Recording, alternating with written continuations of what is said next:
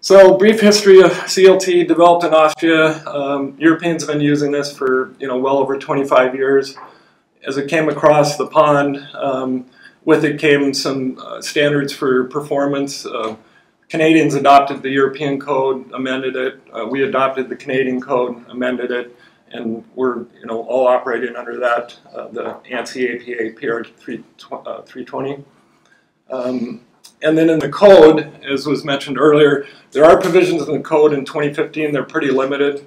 There's an expansion of the code that will be introduced in 2018 that they're presently working on, and hopefully we'll continue to get CLT and mass timber into more and more buildings. What is CLT? Again, plywood on steroids is the simplest way to explain it. Perpendicular layers run at a bias to one another. Our press, we can do 12 feet up to 41 feet and up to 9 layers deep. Here's actually a building we just completed in Utah under construction. But here's an example of just a component to a building. This is an elevator shaft. You can also look at a stairwell system. But a typical CMU elevator shaft, which is very common, it drives the whole project. And the entire schedule of that project is driven on getting these elevator shafts up. So you're generally looking at over a month in construction time, a dozen workers, several inspections every 8 feet. It's weather dependent. It can create a lot of constraints in your schedule. So a very simple solution to that is CLT product. And we've actually got several of these in use. This does depend on what code jurisdiction you're in. There is some ongoing testing on, the fire rating of this element. It's interesting, they did a test in Canada with the FP Innovations, and they were looking for a 2-hour rating on a 5-ply, and they ended up getting in excess of 3.5 hours. So again, we're going to prove out some of these metrics. This is actually a picture of one that we have installed quite close here. It's Quebec City. Yeah, so now we're 1 to 2 day installation with the CLT panel. This project's been shown many times. I actually have the time lapse of it. This is the Redstone project in Alabama done by Lend-Lease. We're actually partnering with them on some things coming up here.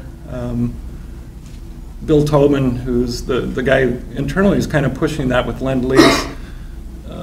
Again, all these challenges we're finding with workforce and numbers of people, and particularly projects that generate revenue. I think they cut 6 months off their schedule on this project. So those are real numbers.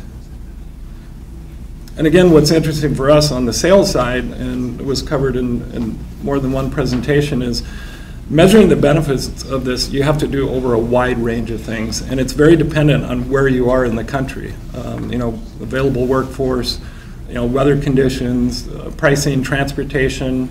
I mean, there's just a lot of different metrics, and more times than not, we're finding that, again, when you look at the whole picture, it's a good solution to it. Framing labor reduced by 43%, and real good energy performance numbers as well. So instead of 44 to 50 guys, 11 guys and a crane operator.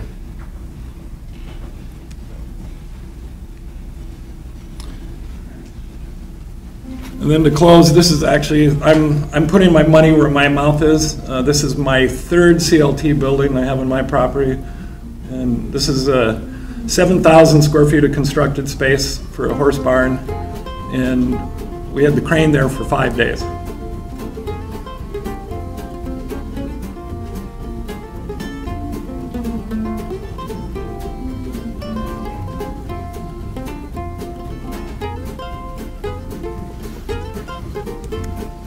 And that's it.